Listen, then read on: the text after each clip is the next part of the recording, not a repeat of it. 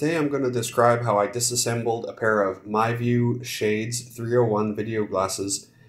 Specifically, I had already disassembled them to a pair of lens plus LCD screen assemblies. Each one contains a LCD screen right about here, and then a lens to focus the image out into your eye, which goes about here. But I've been experimenting with some stuff.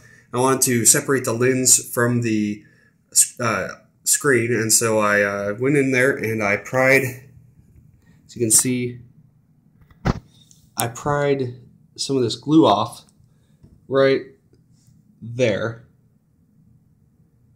and on the other side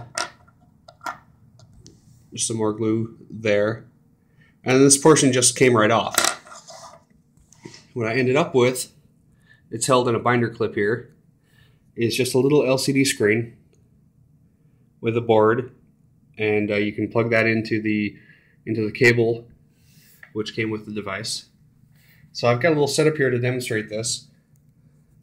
I've got a video camera pointed at a Canon WD-40 I had laying around.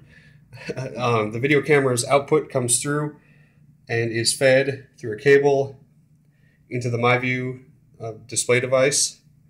That's got a cable that comes out and back to the screen. Now what you can see right now is it's just displaying a plain white screen. Now, the reason for that is that when you pull it off, what doesn't come with the LCD screen is a bit of polarizing film.